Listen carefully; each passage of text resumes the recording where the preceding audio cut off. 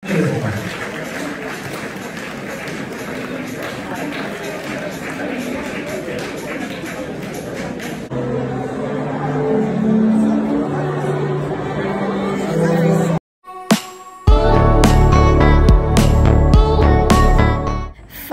ang pinaka-aantay na debutante ball naganap na.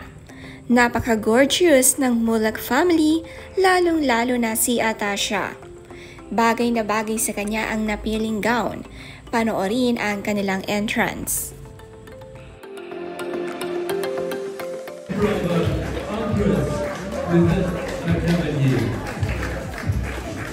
Her ancestors were stars of film and theatre in the Philippines. Her father, Muhlach, is an award-winning film actor of almost 40 days, TV presenter and media personality, while her father, Charlene, is also an actress.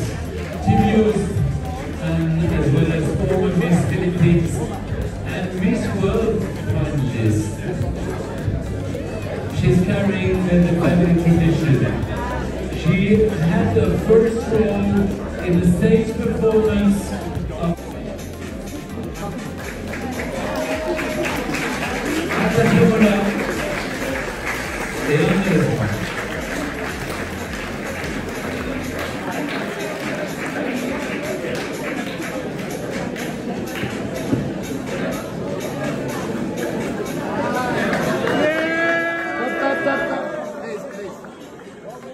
Halos maiyak si Charlene sa dalawang anak. Magkasama ang kambal Atasha at Andres sa sweet entrance sa Lebal debutant. At napakasaya ng kanilang mga ngiti.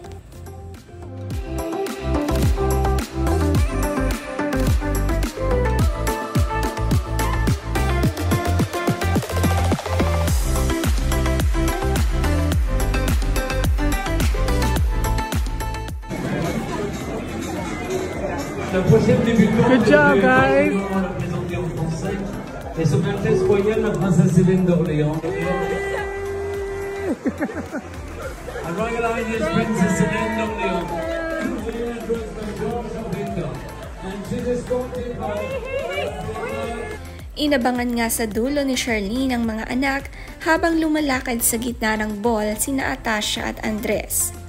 Parang hindi nga kinabahan ang dalawa at normal ang paglakad sa gitna. Hindi nga ito mga naging shy at proud sila sa isa't isa.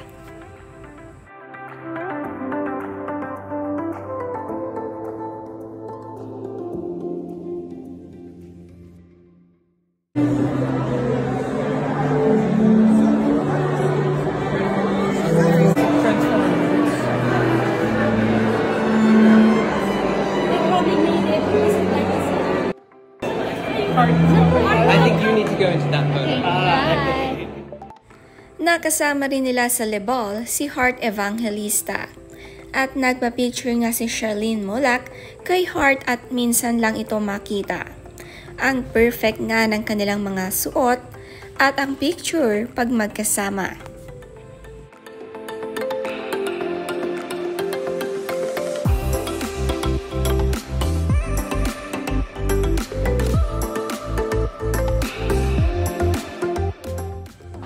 Nagpapasalamat naman si Charlene sa paggawa ng kanilang modern Filipino pañuelo gown. Sabi niya, "It was truly an honor to wear your creation, Radyo Laurel in Paris. You are amazing. Truly proud and grateful to be given the honor to wear a gown that's truly Pinoy. You all are fabulous. Thank you."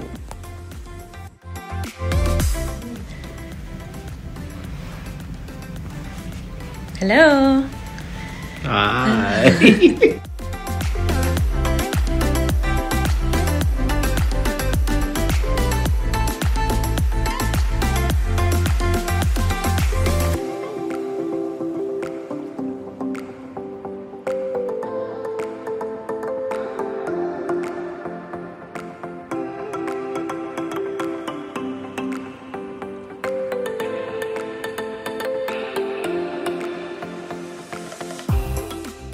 Proud din si Heart sa kapwa Pinay na si Atasha na i-represent ang Philippines.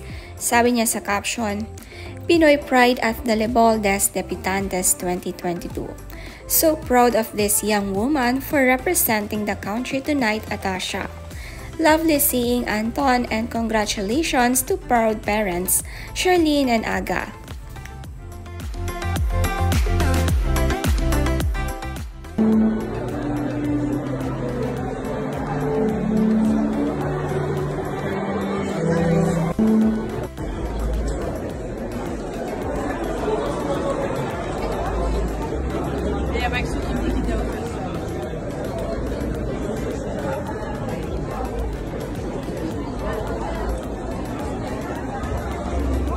Nice to see you, Heart. Welcome. And my date for tonight. Welcome to Paris. Yeah. Masaya si Heart na naging bahagi rin ng ball sa Paris. Dahil dito na nga siya nakatira, isang pagkakataon ito na maka-attend sa favorite place niya.